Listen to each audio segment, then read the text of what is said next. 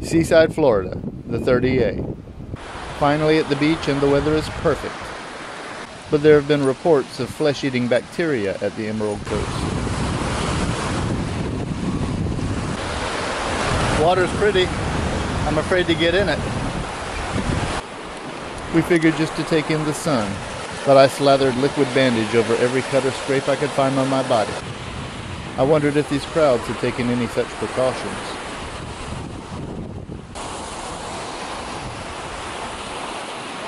The water looks mighty inviting, possibly as deadly as the sirens.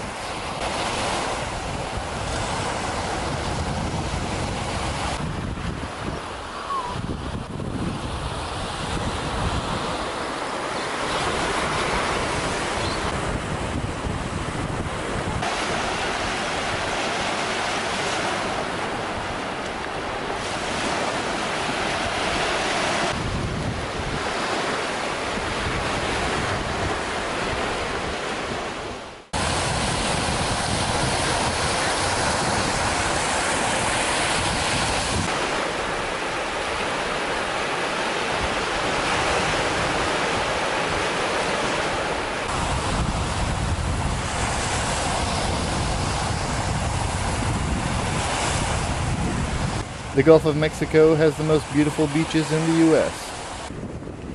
The Emerald Coast also has stunning sunsets on the regular. As the evening came and the sun began to set, I decided to push my luck.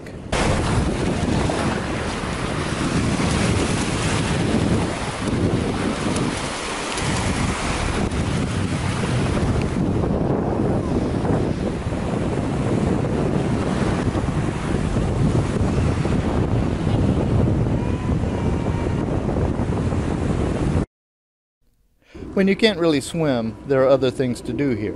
Like Grayton Beach, there are trails. These trails weave through dramatic and beautiful sand dunes just off the beach.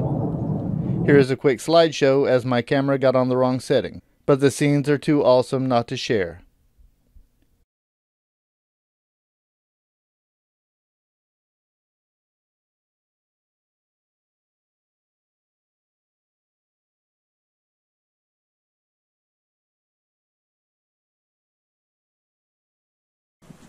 With the proper tweaking, we had footage again.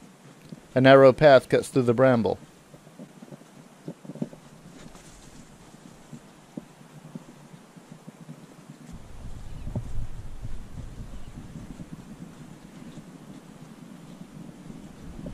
And eventually opens up. Maybe a little too open. You know, in my travels around, going various places and getting out and walking, I have had more near misses with lightning storms. It looked pretty wicked out there, and the beach is not where you want to spend a lightning storm. The wind's picking up. Yeah, it should be. Well, I think it's pretty close. Love this sand. And because of the lightning danger, we're like the only people out there. Could be that everybody's smarter than us. Stacey was not deterred. She brought up the radar while I nervously scanned the skies. The sky over the sea looked angry.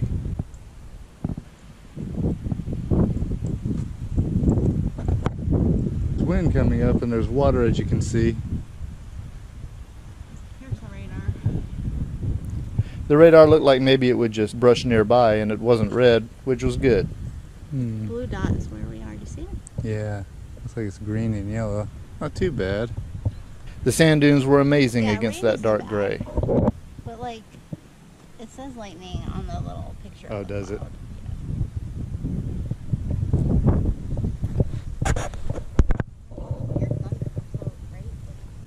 Crab holes. Can you see a crab in there? No crab. The flowers were a photographer's dream. On we pressed.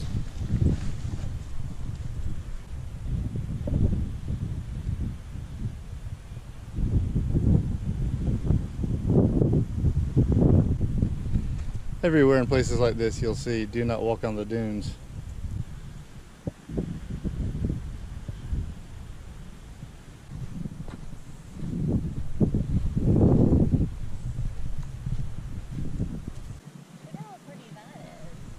Pretty much everything out here is a photographer's dream. Everything a work of art.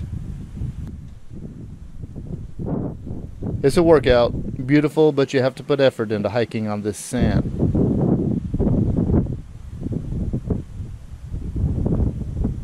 You can see the 30A over there.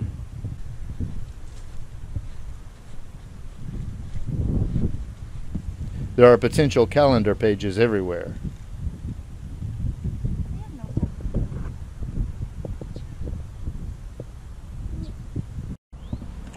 We have returned to the car because there is a storm coming in that may have lightning, and we're going to see if we can wait it out.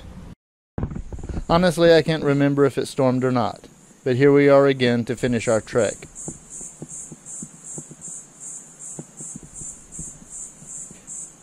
The going is easier here in the woods, the floor covered with straw and whatever else.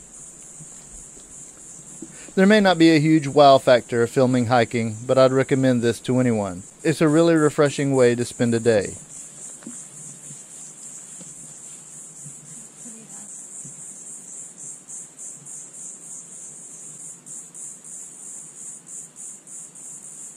The air is beachy mixed with the fragrance of vegetation, and today there is a stormy dampness in the air.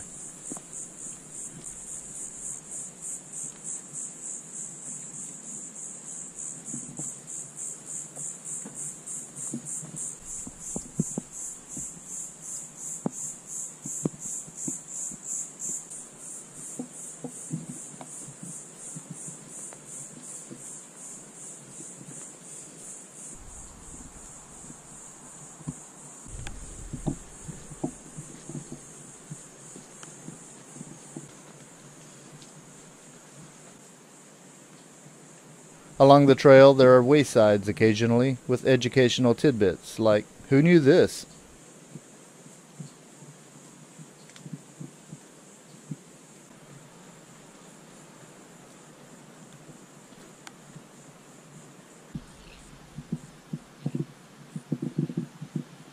You never know that just over the hill is the crashing surf of the Gulf.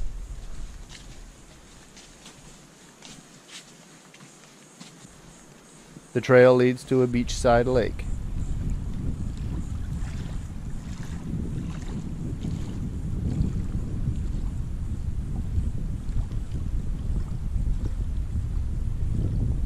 Okay, I like this trail. It's fun. It's not really hilly. It's shaded. It's not crowded. It's Monday and it's raining, so I don't know if that's why. It is also a bike trail, but we haven't seen anybody on a mountain bike or anybody else hiking.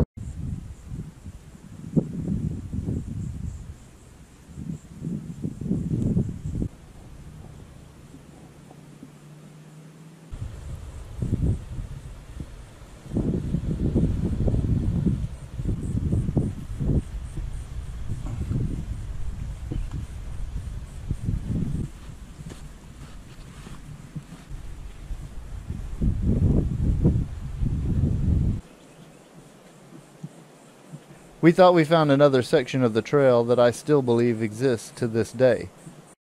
We did not. Back at the rest station, we thought we'd check out the actual beach.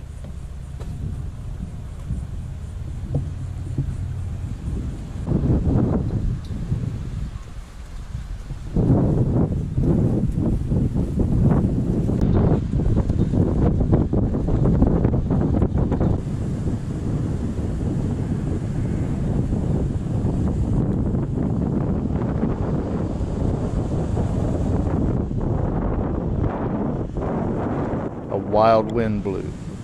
The sky was intense, the sea fairly rough.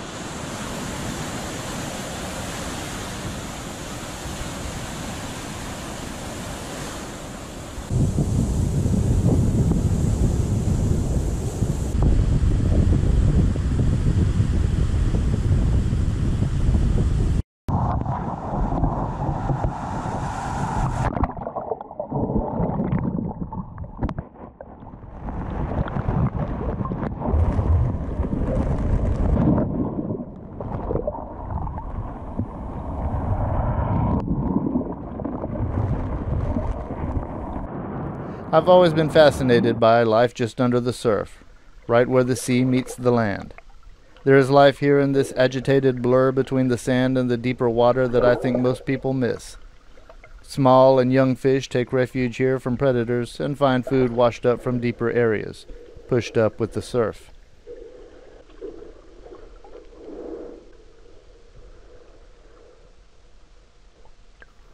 It's a shallow, clear, and beautiful world, this 10 inches of constantly agitated water.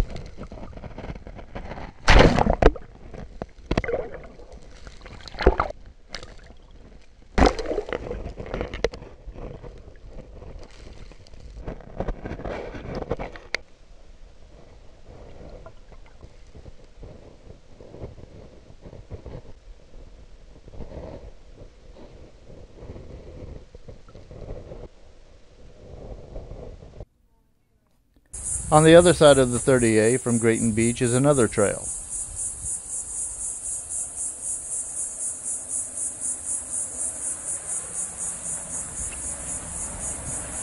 This seems more coastal forest than beach trail.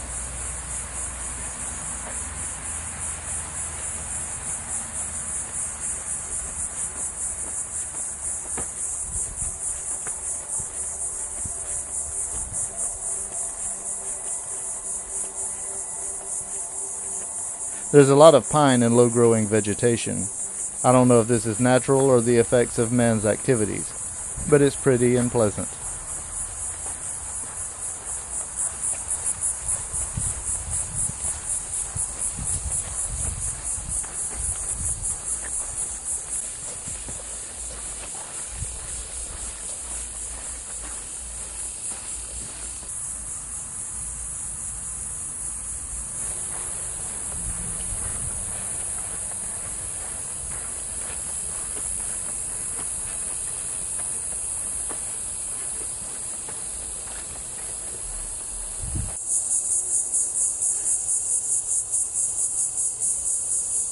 It's hotter than it was yesterday.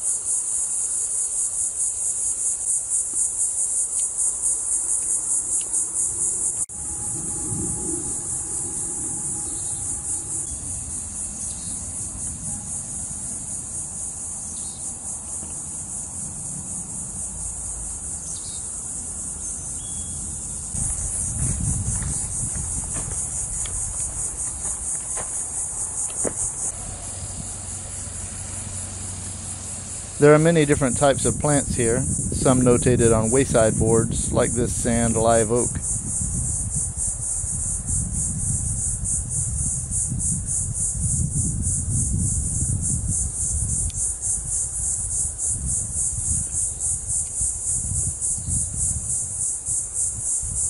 Look at this. Yes, I do.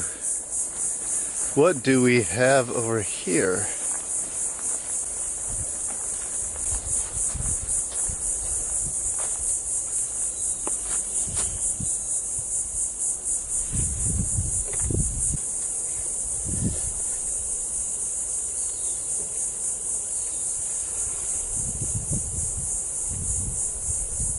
There is the potential for seeing all manner of wildlife out here.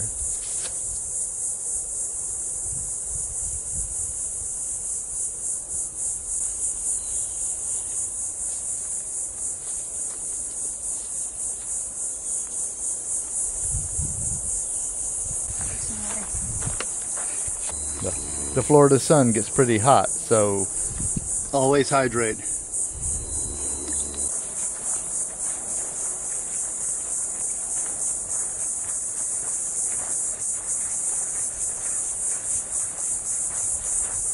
It's like an old road going over that way.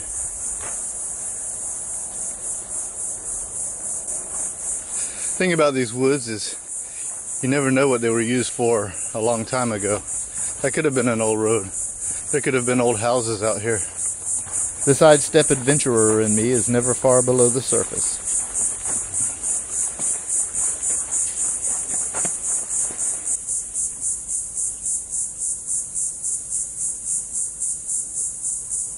So the moss I shot earlier is deer moss. Lichens growing on the ground, called deer moss. They thrive in dry sandy soils. A lichen is a unique combination of two life forms, an algae and fungus. They cannot live without each other. The algae processes food through photosynthesis, while the fungus provides structure and absorbs nutrients from the soil. Lichens grow very slowly, often less than a millimeter per year. Some species are thought to be among the oldest living things on Earth. Ooh. Yeah, they evolved into penguins.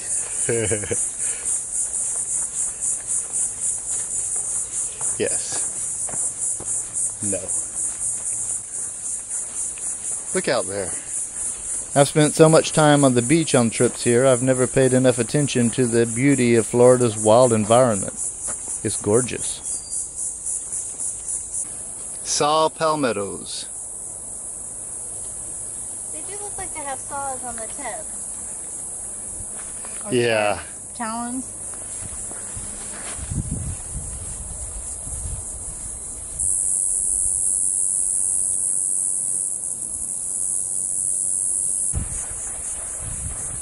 Yeah, I've been coming to the beach for a long time. I've never taken the time to really come out on a nature hike. And this is like so close to civilization. I'm sure in here you can't tell. Yeah. Yeah, you'd never know that there's a major road and a seaside village nearby. Like a major tourist attraction. Yeah, for the viewers, everything that we've shot, the other trail you saw, the cars going back and forth, but this one you can't see anything, it's just wilderness. But yeah, all of this stuff is like right next to major tourist beach areas. Happenings. Yeah, beach happenings.